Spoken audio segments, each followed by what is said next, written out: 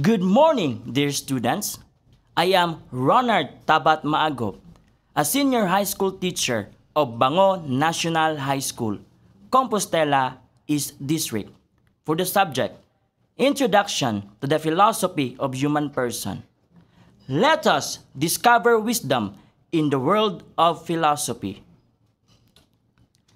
Last time, we discussed about freedom of the human person. In our previous lessons, we understand what is freedom all about. We learned that every actions have consequences. We have to exercise the prudence in our choices. We realize that choices have consequences and some things are given up while others are obtained in making choices. The whole world is more connected now more than ever in the 21st century. Using communication technology such as internet, we can discover and even interact with other cultures around the globe. Look at this picture. Does each person depicted look the same? Does each person have different clothing from the other? With the earth as the background of the image, what do you think does it represent? In this lesson, you will be able to realize that intersubjectivity requires accepting differences and not to impose on the others. Explain that authentic dialogue means accepting others even if they are different from themselves. Performs activities that demonstrate an appreciation for the talents of persons with disabilities and those from underprivileged sectors of society. I would like you to prepare your pen and a piece of paper. Let us answer the activity, What I Know. Write true if the statement is correct and false if it is wrong. Write your answers on the separate piece of paper. Number 1. Intersubjectivity refers to shared awareness and understanding among people. Is your answer true? You got it right! Number 2. Man has the natural tendency to establish relationships with other people. Did you answer true? Brilliant! Number 3. The views and ideas of other people, as well as social contexts, do not influence our behavior as individuals. If your answer is false, you are correct. Number 4. We are primarily aware of people as objects and not as persons. Did you answer false? You're right! Number 5. Seeming refers to the capacity of individuals to engage in genuine interaction with others. If your answer is false, you got it right! This time, let us talk about intersubjectivity.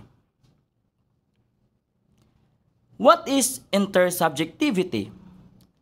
According to Edmund Husserl, it is most simply stated as the interchange of thoughts, feelings, both conscious and unconscious, between two persons or subjects as facilitated by empathy. Subjects and not objects. treat others as subject in order that empathy occurs to others, while using persons and making person things is treating others as objects. The rise of greediness, not minding others, only minding the self. Our ability to engage in meaningful interactions with other people, our surroundings, and everything around us is rooted in our capacity for self-awareness and transcendence. Self-awareness. It is a consciousness of oneself as a rational individual capable of determined and reasonable action. Transcendence is going beyond the limitation of relationship. One must have the capacity of interpersonal relationship. It is made possible when the self becomes aware of the other, which includes everyone and everything outside of the self. Take a moment to look at one of your family members. Are you aware of his or her existence? If your answer is yes, then you are correct, since you can perceive your family member through your senses. Your classmate is the other, a being that exists outside of yourself. Now, look at an object at your desk. It may be a pencil, ballpen, piece of paper, or any object. That object is also another, as it is thing that also exists outside of yourself. Now, which of the following action is more reasonable? You begin talking to your family member, telling him or her about a funny experience you had in school. Or, you begin talking to the piece of paper on your desk, telling about a funny experience you had in school. Of course, we talk to person and use things, not use person and talk things. Somehow, we sometimes forgot that we are made for others. We care more to things rather than persons. We somehow use persons to elevate ourselves into a certain possession, which possession consider a thing. We need to drive ourselves in a meaningful interaction to our fellow human. We are to define ourselves as the self, and the other is the other self, in order that we find essentials to other as we make ourselves essential. Intersubjectivity is a philosophical concept that explores mutual recognition of each other as a person. It cannot be denied that we interact with other beings in the world, but some of these beings that we interact with are persons and must be recognized as such. Intersubjectivity also carries the meaning of unique relationship between distinct subjects. We are bound to intimate and personal relationship with others in order to create cooperation and experience of shared or common knowledge and shared emotions such as grief, joy, and love. A deeper level of interaction between the self and the other, on the other hand, is the awareness of the self as being seen by others. We interact because man by nature is social. Man cannot live alone. No man is an island. Life is like a jigsaw puzzle. I am because of others. I became who I am because of others. Look at the picture. The image on the left is a boy staring at his crush, while the one on the right is a man talking to a woman while her child awkwardly stares at the man. Now, which among the two situations depict the self acknowledging the other? Which among the two situations shows an internal reaction unique only to the self and the other he or she perceives? Lastly, if you are in both situations, which of the two would elicit the most emotions out of you? Would it be staring at your crush or staring at a stranger? These actions are referred to as seeming, where an individual presents himself or herself in a certain way when dealing with others. Persons take on role or act-out characters when dealing with certain people or when in certain situations. This is considered as unconscious, natural act on the part of a human. Elements of interpersonal relationships. Human to strive to achieve deeper and more substantial interactions and relations with other people. This deeper and more genuine interaction is called a dialogue. And this is made possible when the self realizes that the other is genuine and unique individual.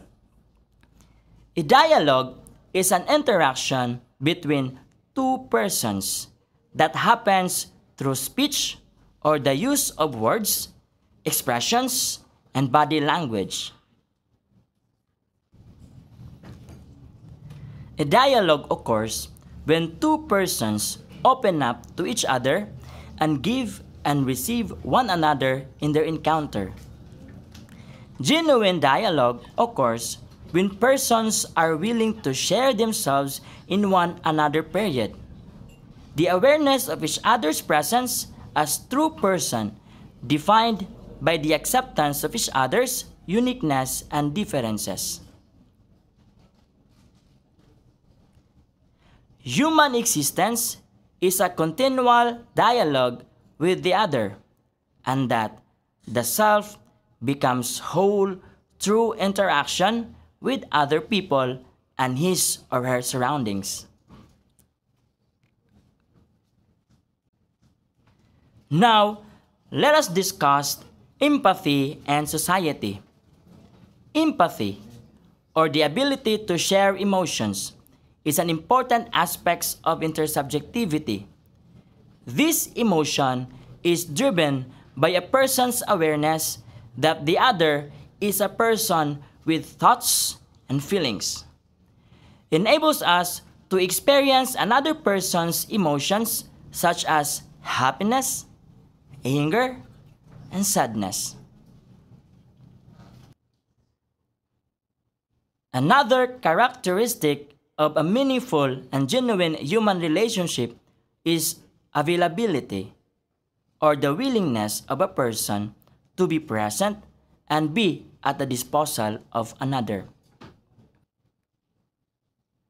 Important values related to intersubjectivity include acceptance of differences and embracing diversity. We understand that each person is unique. Therefore, differences will exist among groups of people. We always put in mind that we are esse es coesse, To be is to be with others. I am because of others. I exist because of others. Therefore, intersubjectivity must lead us into a genuine relationship among others despite of diversity in many aspects of life.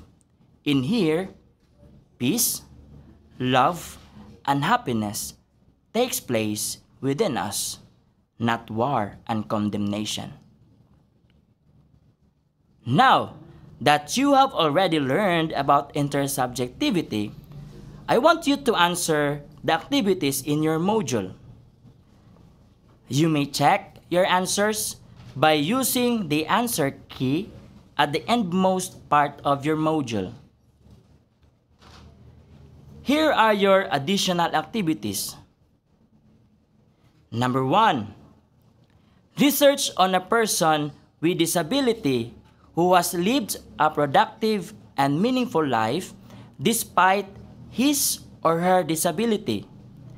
Discuss his or her background, significant achievements, as well as the traits that enabled him or her to succeed in life. Number 2. Have you ever engaged in a genuine and meaningful interaction with another person? Write a reflection paper describing this encounter and how it affected you. Once again, I am teacher Ronard Ma-aghop of Bango National High School, Compostela East District, saying, dito sa TV Eskwela, sa pag-aaral, sama-sama. Bye-bye!